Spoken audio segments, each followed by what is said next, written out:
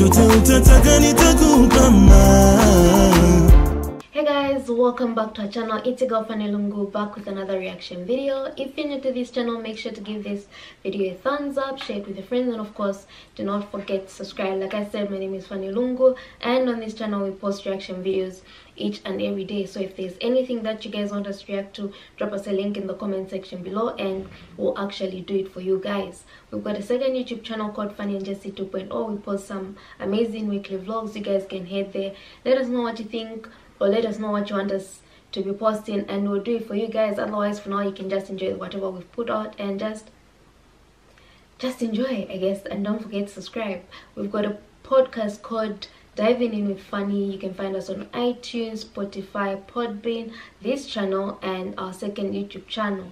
On our second YouTube channel, you find the visual, on this the audio, and the rest of the platforms, I guess it's audio. We've got a Patreon called Fanny&jessy. Almost everything is Fanny&jessy. I don't know why I keep forgetting Fanny&jessy, and you guys can feel free to become members, and we'll appreciate a big shout out to everyone that's subscribed to our channel. Thank you for subscribing, thank you for liking, thank you for sharing, thank you for watching, and just thank you for giving us things to react to, and thank you for educating us where we do not understand or did not understand. A big shout out to the person that suggested this. Yeah, the realist. And today, as you can tell from the title, I'll be reacting to What Is Your Sacrifice? Mufti Menk. I always love listening to these Mufti Menk videos. I really love Mufti Menk. And before I get into that, you can follow my blog Morning Coffee with Fanny and just check out what I'm posting there, or Life of Blue, or is it Life with Blue? I'm not even sure, but those are my two blogs. You can check them out and just enjoy the content that I put out there. And yeah, enjoy. You can follow me on Instagram. I post short stories and so funny on, and just enjoy what I'm putting out. So without wasting time, let's get into the video.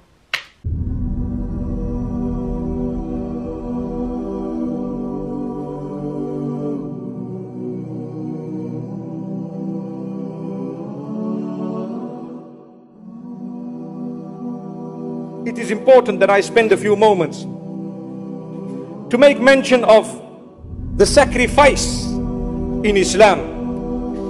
When we say sacrifice, one of the prime issues that come to our minds, the sacrifice of Ibrahim alayhi salatu wassalam, of his son Ismail, may peace be upon them all and upon us. Amen.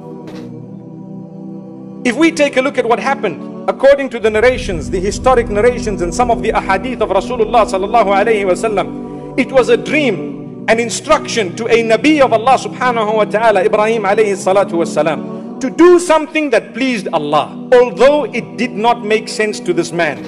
But he knew it was coming from Allah, so whether it made sense or not was besides the point. I have to get this fulfilled because it is wahi, it is revelation, it is from Allah, it is an instruction of my maker. Here it is, and I will get this fulfilled. He was instructed to sacrifice his son. The upbringing of that particular son was such that when he spoke to the son says, Ya abati fa'al ma tu'mar. Oh my father, do as you have been instructed. Satajiduni insha'Allahu minas sabirin. You will find me being from amongst those who are patient. This was the upbringing of the child. May Allah subhanahu wa ta'ala help us to give our children similar upbringing, that when the decree of Allah is mentioned to them, they do not find it difficult to surrender to it. Today, we don't read Salah and we expect our children to read Salah. We don't dress appropriately and we are saddened when our children dress more indecently than us. So there are two ways, inshallah, to solve that matter. May Allah subhanahu wa ta'ala grant us solution to that. So Ibrahim alayhi salatu wassalam, when he went to fulfill the instruction of Allah subhanahu wa ta'ala, shaitan came to him. When shaitan came to him, he pelted the devil on 3 occasions according to some narrations, and later on he fulfilled the sacrifice. What we learn is so much from it. One is, every one of us is taught to engage in that sacrifice in one way or another by the will of Allah subhanahu wa ta'ala. Not because it's all about a festival of meat and it's all about enjoying eating. It's not only that, subhanallah. The celebration is upon the obedience of Allah subhanahu wa ta'ala and upon putting a knife between you and that which comes in the path of earning the pleasure of Allah subhanahu wa ta'ala. Let me give you an example. What is the point of someone sacrificing a ram at the time of Eid al-Adha, yet they have not put a knife to the adultery that they are committing for the last 10 years? What's the point? What is your sacrifice? What have you put to an end in order to achieve the pleasure of Allah subhanahu wa ta'ala from the sin that you are committing? A person lies every day, and yet they want to slaughter animals and say enjoy the meat. But brother, your sacrifice is to cut your lies. Some people speak rough to their family members. They have no way of communication. They speak to their wives, or sometimes to their husbands, or their children, or parents, or in-laws in such a rough way that they can only be pleasing the devil. Yet they will come to you at the time of Eid al-Adha. Eid Mubarak, Eid Mubarak, subhanallah. Eid is not only about greeting people. No, it is a bigger, much bigger issue. It is development of yourself. You celebrate upon the fact that you have put a knife to that which was displeasing Allah subhanahu wa ta'ala, or where it came to the instruction of Allah subhanahu wa ta'ala, you made sure that come what may, you adopted that instruction. May Allah subhanahu wa ta'ala grant us goodness. We have people who cannot give up pornography, but when it comes to sacrificing, they are quick to put the knife on the ram and say, you know what, we sent 20 animals to Bangladesh, and we sent 50 animals to India, and we sent another 500 to Africa. MashaAllah, that is very, very good. But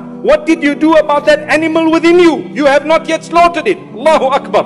What about the pornography inside that you are so hooked to? Cut it out, my brothers and sisters. Cut it out and see how you will enjoy the sacrifice of Eid al-Adha. You are sacrificing something for the pleasure of Allah subhanahu wa ta'ala. People have so much. Some people have really this connection to false wealth that is not theirs. So they want to usurp wealth through robbery or deception, and they get happy about it. Brother, I am a very rich man. How did you get your money? If you did it halal, alhamdulillah, we are happy for you. If not, put a knife to it. That money will not come about with any form of goodness. If we're not prepared to put a knife to it, then subhanallah, how will we earn the pleasure of Allah subhanahu wa ta'ala? So this is one angle of looking at that sacrifice. The angle of what am I prepared to sacrifice to earn the pleasure of Allah subhanahu wa ta'ala.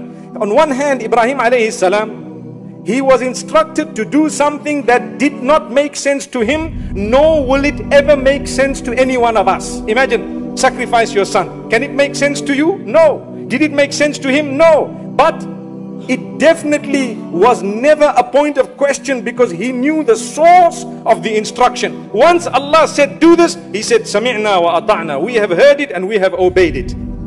Whereas we have light items to fulfill. No one has asked us to sacrifice our children or to do something barbaric in order to achieve the pleasure of Allah. No. But it is the small things in our life that we are not even prepared to look into. How then are we going to be able to sacrifice them, cut them out for the sake of Allah subhanahu wa ta'ala?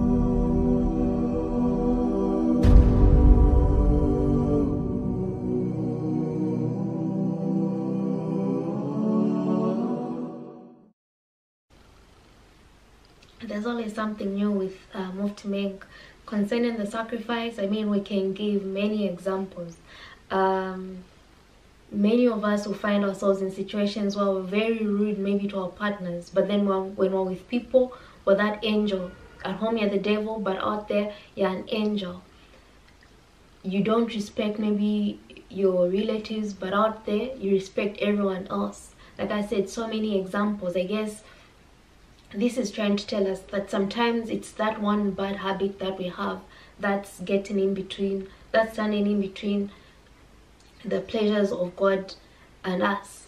There's something blocking us. It may be your rudeness, it may be your bad comments, it may be your anger, it can be anything in this world. We just have to check ourselves, look into our lives and tell ourselves, okay, for now I want to give this. Let me see where I'll move from here, or how I'll grow in spirituality from here, or whatever the case is. Otherwise, I enjoyed listening to this. Like I said, I enjoy Mufti Menk's things. For others, I mean, it's a great sacrifice. For others, drink. Others may say, okay, maybe I want to stop drinking. Others will say, maybe I want to stop doing bad and just doing good deeds. There's so many examples, like I said, and feel free to give your own examples in the comment section below, and let me know what you think about Mufti Menk's word. How would you guys interpret this? Let us know in the comment section, and we'll be more than glad to read your comments. And if there's anything like this that you want us to react to, let us know down below. Make sure to give this video a thumbs up, share it with your friends, and of course, do not forget to subscribe, and I'll see you in my next reaction video.